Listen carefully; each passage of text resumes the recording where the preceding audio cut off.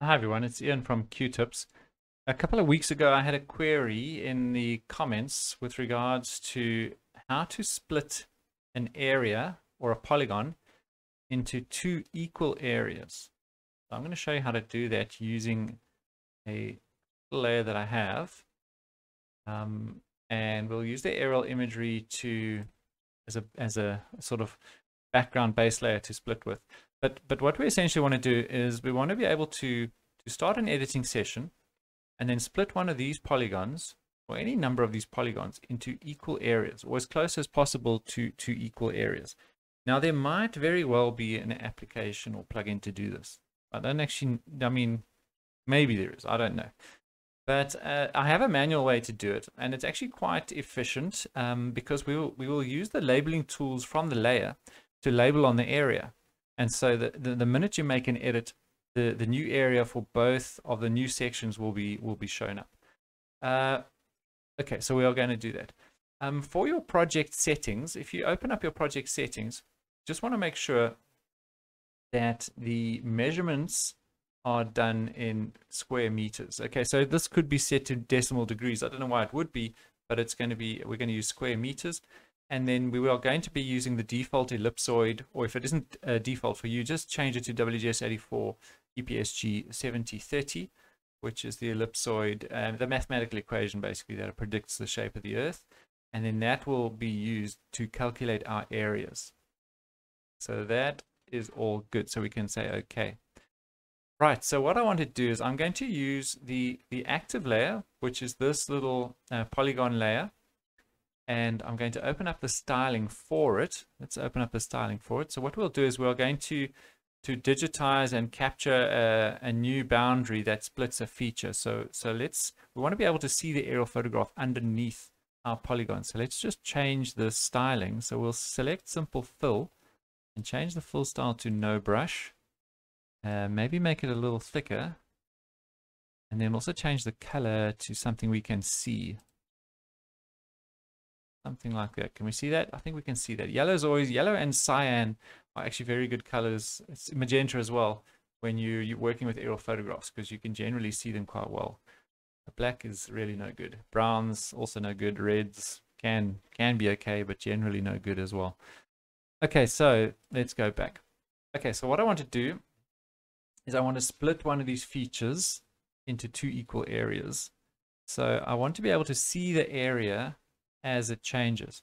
What we'll do is we'll use the labeling tool still for that same layer, so the Kröpelbosch layer here. We're going to use a single label option, and it's currently labeling on the default, which is the 21-digit key, which is a code that the local municipality uses to identify. It's a unique identifier for each of these properties. So we don't want that one. So if you click on the little expression dialog box next to your labeling option here, it'll open up with this, and we can actually delete that and just type in $area, and then you'll see it immediately returns the area. So let's say okay. So now we've got the area for each of these features.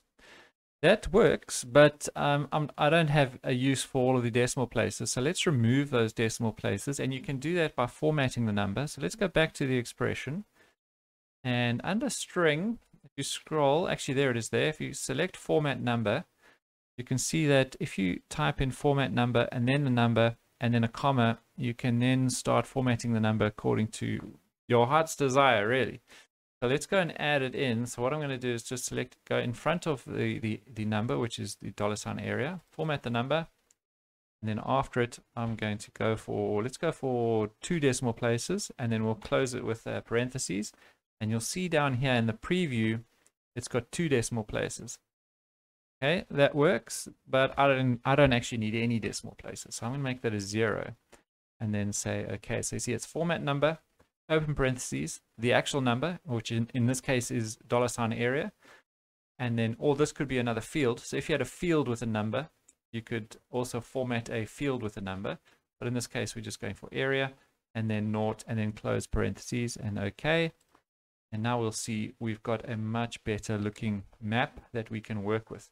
All right, so let's choose one of these big properties. This looks like a nice big property we can split down here. And let's work with the historical aerial imagery. You can imagine we're back in 1971 and it hasn't been subdivided yet. So this is before this was developed, this area was developed. So let's zoom in and see if we can split this layer without being influenced at all by the current imagery. All right, so what we want to do is we are going to use an advanced digitizing tool and then just the traditional editing toolbar. So just right click somewhere up here on your menu in a blank space, go down to toolbars and select advanced digitizing. There we go. That gives you this toolbar with a whole lot of tools that are currently grayed out. The minute we start an editing session, so select your layer to edit, which is in my case is Bosch. Click on toggle editing. These tools all now become available to you. And the one we want to use is we want to split this. The other thing I like to use when digitizing and editing features is the snapping tools. So we can snap to a vertex and we don't have to zoom in too far if we want to.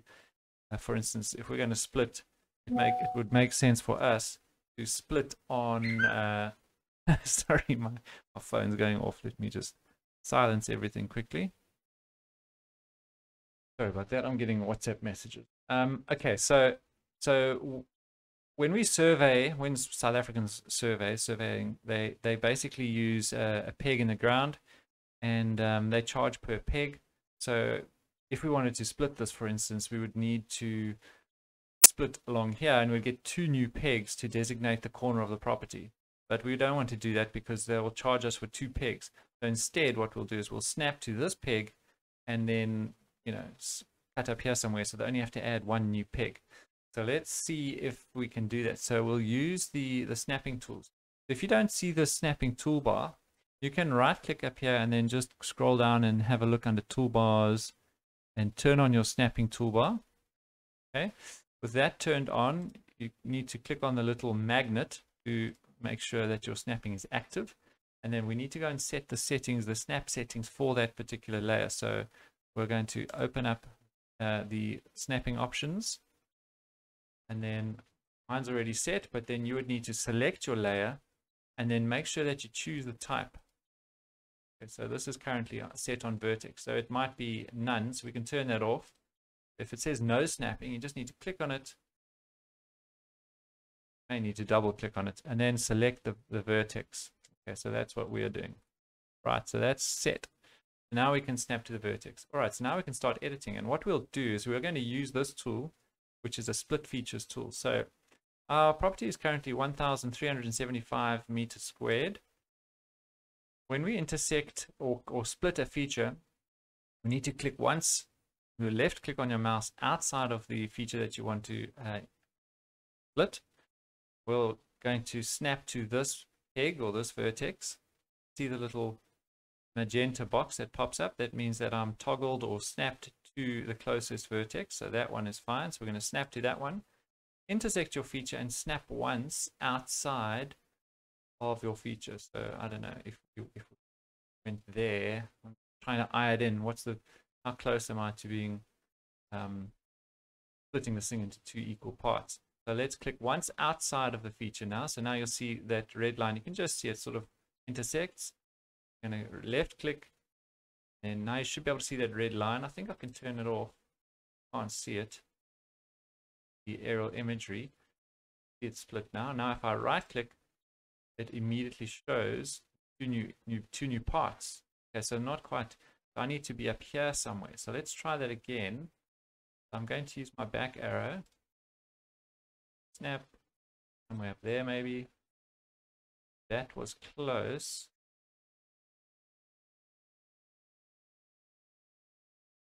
That was also close, so it's a little too far. About that. Oh, now that one's too big. So a little bit of trial and error, to be honest, but you can get there eventually. Okay, so that took me 5 goes, but I got quite close. This is out by 1 meter squared, but I think that's probably. What does it look like? basically chop that building in half. So maybe if back in the day they wanted 2 equal parts here, I don't actually think there are any properties that are this small, but if you did want to subdivide and you didn't have anything built, that's one way you could do it. Okay, so that's one way you can do it. And I hope it works for you. I think it's pretty useful. Let's have a look at doing something similar, but now imagine you don't specifically want equal areas. You just want to know what the areas would be of a subdivision. I mean, it's quite a useful tool for that too. So here's a property here with a big garden. Let's imagine they wanted to split this in 2 and build another house here, if they were allowed to do that by the council. Let's digitize a new boundary. So we'll start outside, go along the existing little fence line, and right click to finish. And now we can see that one property is 462 meters squared, the other 524. So maybe that is a suitable size for a new property. Okay, so it doesn't necessarily have to be equal areas. You can just get the area. Another example of something that might happen is let's go back in time again. So let's say we wanted a panhandle. It maybe check down here. There. I've got 2 properties, one with a panhandle. Okay, so I mean that's just eyeing it in. You would obviously need maybe some more drafting tools or CAD tools to get that properly, but it kind of gives you an idea. Okay, so that's how you can use the editing tools as well as the layer styling labeling function to get equal areas and then to add in by hand. A quick solution, but it kind of gives you an idea of how to split an area into 2 equal areas. That's it. I hope it comes in useful. Let me know how it goes. Okay, cheers.